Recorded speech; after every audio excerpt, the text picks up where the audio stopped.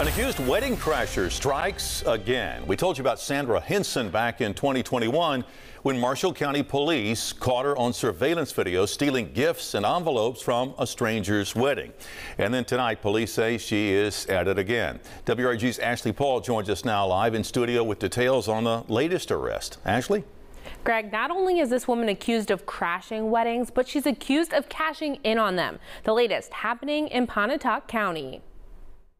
At least 4 years, 3 states, and countless weddings. Sandra Lynn Henson is facing charges once again. We was able to identify this woman and actually watched her remove the property from the gift tables, which is very sad. I mean, that's real sad, you know.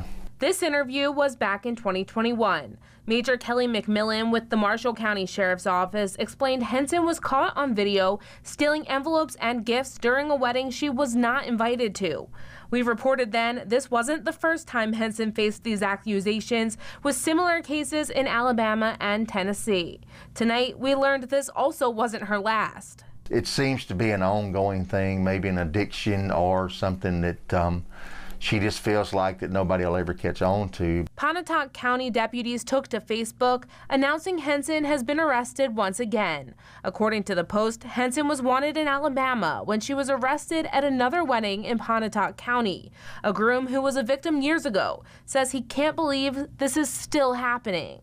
We're angry that she's still doing it. It's very disappointing that she's still doing such a heinous thing. You know, this is supposed to be one of our happiest days, and she's taking advantage of it.